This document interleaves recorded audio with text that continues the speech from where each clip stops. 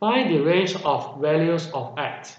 How should we find for this question? We have this equation fx negative 5x squared minus 9x plus 11. This is a quadratic function. Find the range of value of x for fx less than 9. So just make this whole equation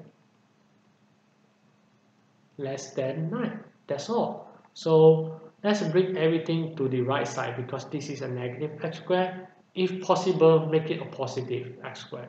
So you will have a positive x squared plus 9x plus 11 plus 9. I'm sorry, this is a negative. Let me use eraser and cut this off. Alright. And you will have a minus 11 over here and 0 over here.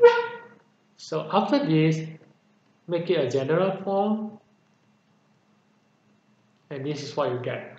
0 less than 5x squared plus 9x minus 2, 5x squared plus 9x minus 2 will be more than 0. So on this onward, do your simple solving inequality, put your x and 5x here, factorize like how you do on chapter 2, plus and minus will give you a minus here, so this is a correct answer. Then sketch a graph. X plus 2 will give you a negative 2 here. 5x minus 1 will give you a 1 over 5 here. So if you can't see why is it 1 over 5, you can do one step by one step by this method. Alright, so more than 0 means it's on this side.